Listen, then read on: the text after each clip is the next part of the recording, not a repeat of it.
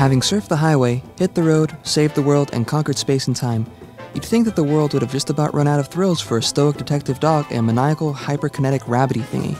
But if we've learned anything from Sam & Max's illustrious 30-year career, it's to never underestimate the freelance police. Not when it comes to fighting crime, and especially not when it comes to off-the-wall entertainment. With Sam & Max, The Devil's Playhouse, the third season of Telltale's episodic adventures having just hit digital distributors, we thought we'd take this chance to offer a retrospective look at the life and times of these anthropomorphic Avengers and what makes them tick. When I was a kid, I would do my own comics. I had like Super Stooge and things like that. I would do like superhero parodies and stuff like that. And my kid brother, he was doing these detective characters, and they were called Sam & Max, and they were a dog and a rabbit. He would leave his unfinished comics lying around in the house, and as a typical mean older brother, I'd take his comics and I would, if he hadn't finished the story, I'd finish it out in a parody of his style. And so I'd have the characters kind of over-explaining everything they did, and they would kind of make fun of the way they were drawn, and I would draw their hand, you know, with the thumb on the wrong side and the perspective wrong, and everything I could think of to make him irritated. And ultimately that kind of developed into their own style of relating to each other, and he lost interest in the characters, and one year for my birthday he gave me a little document that said I could have the characters from that point on.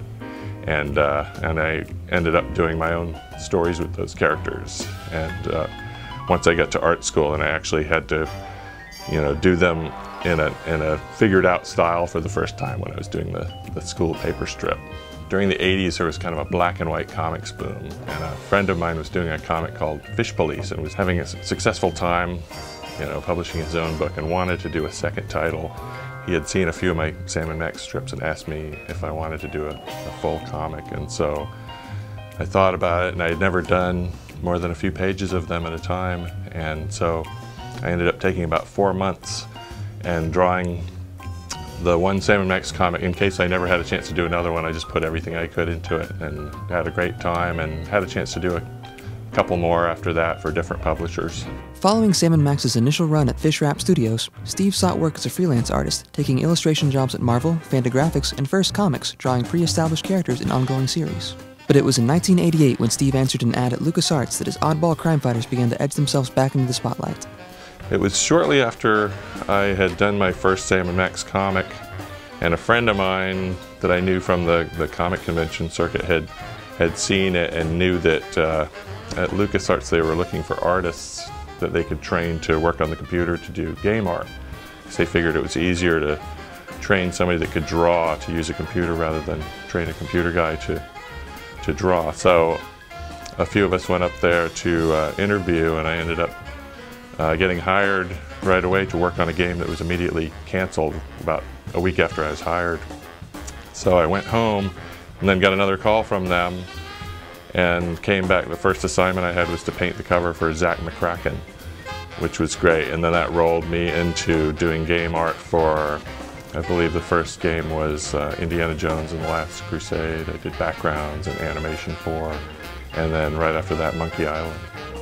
The point-and-click adventure genre was in its infancy, and Steve found himself playing an active part in its creation, working on art for classic titles like Loom and Maniac Mansion. As Steve flourished at Lucas, his comic book creations found a new audience with the company's staff, earning cameos in various LucasArts titles and even given a full-page color comic strip in the monthly LucasArts newsletter, The Adventurer. They had asked me if I was interested in doing a strip for the Adventurer, and the only way I was interested enough to be excited about it was if I could do my own characters, and so I kind of put out the idea of doing Sam & Max. And that was a lot of fun because I got to kind of parody whatever game was coming out. But what was going on with Sam & Max is that people within the company sort of knew them already from the comics, and they sort of were like unofficial mascots in the game company. And in fact, there were even little animated versions of them, very similar to what the models look like for Hit the Road, and those were used by the programmers to train, you know, using the SCUM system. I'm a comic book guy, reader, you know, fan. I had a little knowledge of the characters coming into the company when I first joined. and instantly got a lot more exposure to them because they were everywhere. They were in the training tools for our development tools at the time, and of course D4Cell worked there, so we were pretty much soaking in it pretty quickly. So I knew a lot about them. The my boss over at LucasArts at the time, after a couple of games we were trying to start up didn't come together, took me and Sean Clark out to a bar and said, we really like these Sam and Max characters that we keep using around the office. Let's build a game out of them. And that's pretty much how it came to be, and you guys run it.